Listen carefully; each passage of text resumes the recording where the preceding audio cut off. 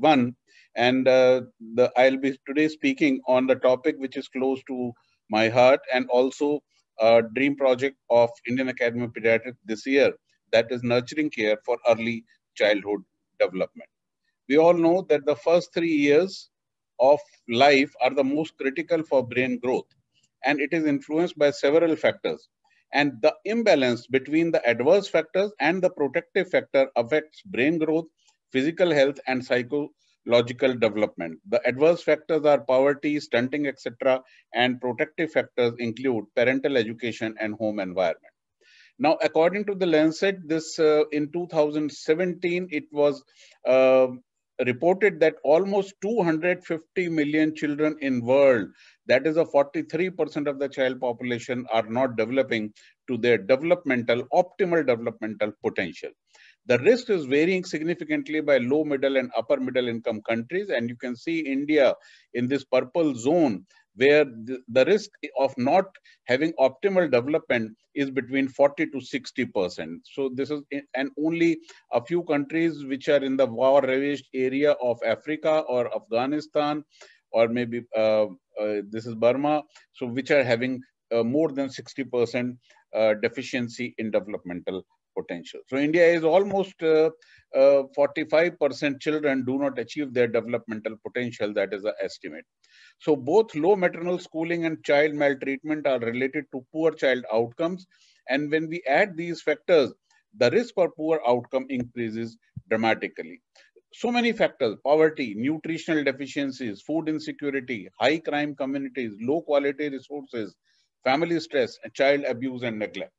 They all contribute to the severity of developmental deficiencies in this part of the world. And children in the low middle income country are exposed to a greater number of risks. So the issue is definitely a delay or a problem in achieving optimal childhood development. What do we mean, or what do we understand by early childhood development? Early childhood development is a generic term that refers to a child's cognitive, social, emotional, language, and physical development. Now, this is important because we need to differentiate. Usually in the undergraduate days, we are taught development is different, growth is different. So growth is quantitative, development is qualitative. When we talk of ECD, so ECD is a generic term that encompasses both the quantitative as well as the qualitative aspect. So it is a composite indicator when we say early childhood development. What the early childhood development period stands for, it encompasses, as we said, quite distinct phases. First is from conception to birth and birth to 3 years. This is the most important phase. The emphasis is on first 1,000 days, starting from the conception to birth and the first 2 years of life.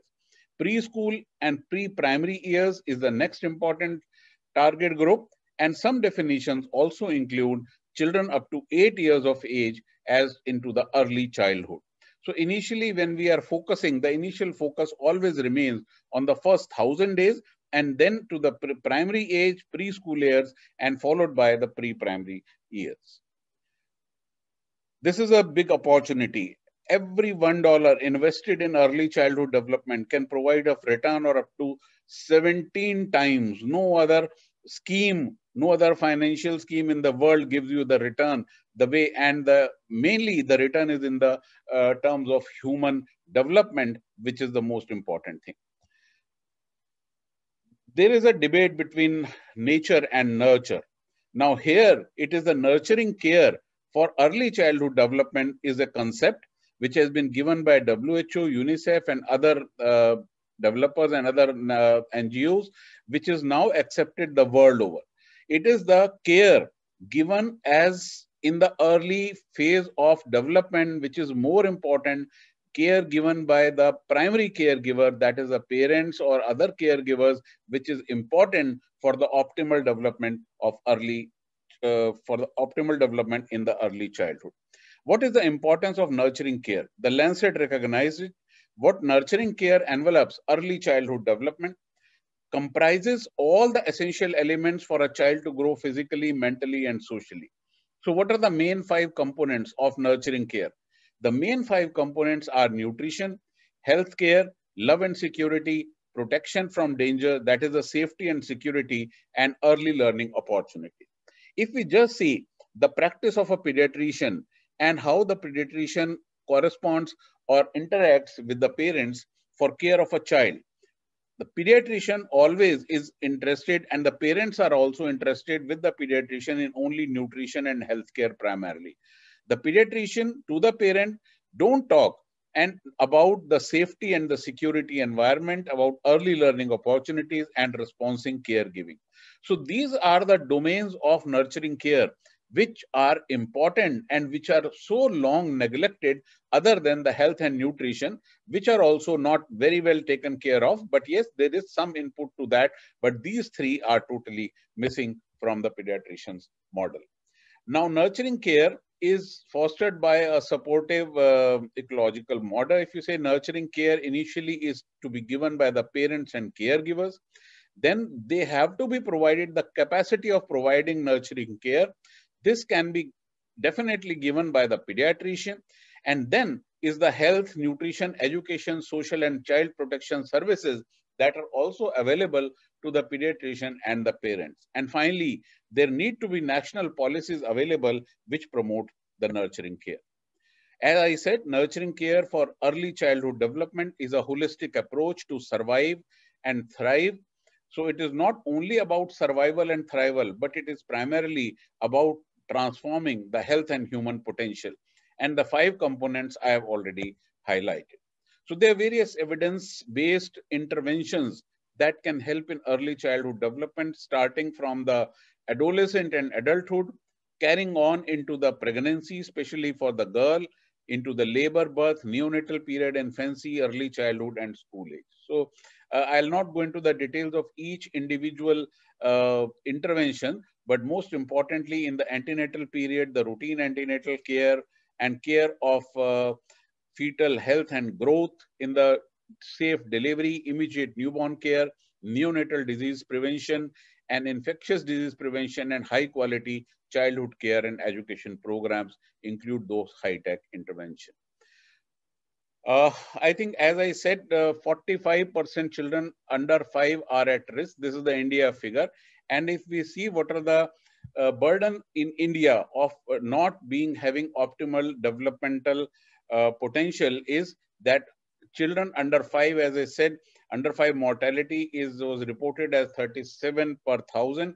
Young children at risk of poor development are, in 2015, this figure,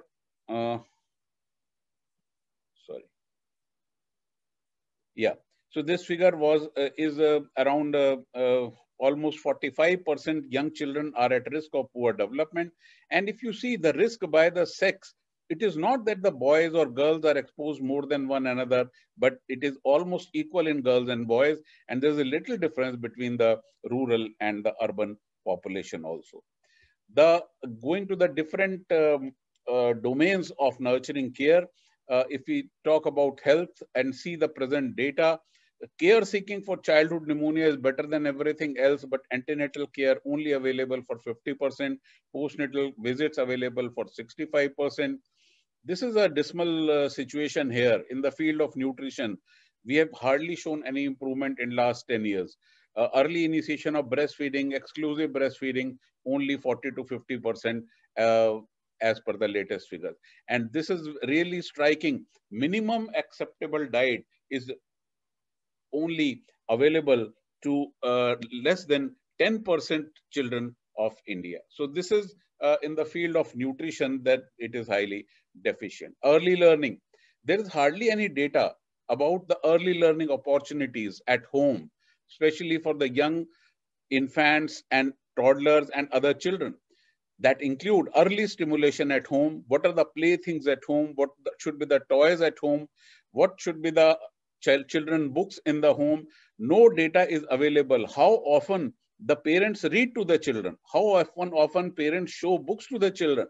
In this era, the only early opportunity that the children get is looking at the screen or looking at the mobile phone and or any other such device. And that's what the parents also look at and what also the child also look at. So this is a very important subject that parent needs to be told, which is very important for nurturing care, that child need to be provided the early learning opportunities. Then responsive caregiving, again, a comparative country data is urgently needed, and there are hardly any fora on which the pediatrician and the parents interact on responsive caregiving. And how do they learn what is meant by responsive caregiving and not a forced caregiving at all. Similarly, security and safety of our children is supreme. The security and safety can be at home, the security and safety can be at play, the security and safety can be on the road. And also, not only these, but the basic amenities, provision of basic amenities like sanitation, safe water, and other things are also part of security and safety. So some things can be brought about nurturing care at the level of the parents, and then the few things at the national level, both are important. If we see what are the policies or what is the environment that we currently have, we have a paid maternity leave, we have national minimum wages, we have the IMS Act, and we also abide by to the international conventions of right of children, right of persons with disability, and CRC protocol. So we have enough environment that promotes nurturing, that promotes or that can promote fostering of nurturing care. What is required now is the training of the pediatrician and then empowering the parents to provide nurturing care through this bridge of pediatrician in the country. The SDG by 2030 ensure that all girls and boys have access to quality ECD, quality care, and quality pre-primary education. And this is important. The time is ticking fast, and we hardly have 8 or 9 years left to achieve this indicator. And let's hope that we need to achieve this so as to achieve the exact human developmental potential. Health-seeking behavior has to improve. Primarily, health-seeking behavior current days is only for medical attention or immunization. Parents visit the doctor only for these conditions, but none for well-child visits. So there is a definite need for a paradigm shift in the practices for parents and families, for pediatricians, healthcare workers, and for policymakers, where well-child visits are to be encouraged definitely. And in this scenario, especially in the COVID era, the visits to the doctor has already decreased because of the obvious fears. But whenever the things resume to normalcy, a well-child visits now, if not a physical, maybe at least virtual or by telemedicine, should be made a definite part and parcel of the care of a child. And in this, the Indian Academy of Pediatrics advocates at least 10 well-child visits in the first 3 years of life. So the need of the hour involve the private health sector, promote the concept of well-child visits, and advocacy and sensitization on ECD to parents and policy makers.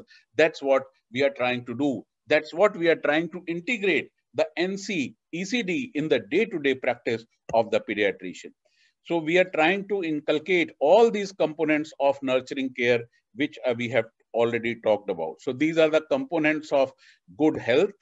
Again, continuing with the same components of optimal nutrition, components of early learning, components of, again, opportunities for early learning, responsive parenting, that includes sleep hygiene, that include promoting emotional wellness, parent-child interaction, bonding activities, and safety and security of the children.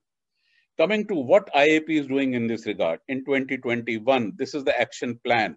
We have collaborated with WHO, UNICEF, and other agencies, international agencies, on early childhood development. In the beginning of the year, in February, the Mumbai Pedicon was devoted to early nurturing care for early childhood development. Since then, we have had task force meetings on including early childhood development in UG PG curriculum, and also a position paper is being readied, which will be released very soon. A special supplement of Indian pediatrics is being brought about on early childhood development. This is a mega program flagship program of IAP Nurture ECD. And if God wishes, Corona notwithstanding in between, hopefully we should be able to train 8,000 to 10,000 pediatricians in next coming 1 year on the nurturing care for ECD, so that they can act as a bridge between the IAP and between the parents to foster nurturing care for improving early childhood development. The goal: improvement in outcomes related to holistic child health, growth, and development. The prime emphasis will be in the early childhood between 0 to 3 years.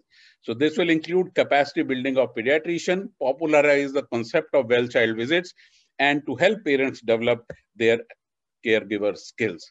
We have already had the national meeting on this, and surely in next 2 months, we will be having the zonal training of trainers in all the 5 zones, followed by 200 district workshops, each workshop enrolling 40 to 50 pediatricians. So overall training 8,000 to 10,000 pediatricians in next 1 year.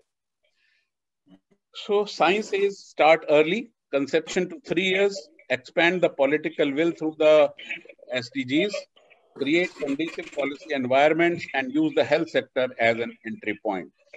The focus is on conception to 3 years of age, because this is the most susceptible age group, and there is neglect in favor of child survival and pre-primary education, and their opportunities are available for intervention through the health services. We just need to grab those opportunities and carry out the plans. As the key principles of ECD, I repeat again, summarize: much of what children learn, they learn when they are very young, under 2 years of age primarily, and still the learning continues up to at least 5 to 6 years of age. They need a safe environment as they learn. They need consistent, loving attention from at least one person or the caregiver. They learn by playing and trying things out, and by observing and copy what others do. So they need to provide it an environment which is conducive to their development. Improving ECD, early childhood development, is the key to achieving the sustainable development goals. If we see these sustainable development goals, eradicating poverty, hunger, improve nutrition, ensure healthy lives, and so on and so forth, all of these sustainable developmental goals include some intervention related to early childhood development. So that's why I said in the beginning, $1 invested is equal to 17 times return in the early childhood development. So this is the key to achieving the sustainable development goal. But I am sure that with the help of all the force of 32,000 pediatricians across the country, the concept has to go into their minds, and it has to prove a result that will be seen in the next 3 years across the nation in improving the ultimate childhood developmental potential. Thank you. Thank you very much for giving me this opportunity to share my thoughts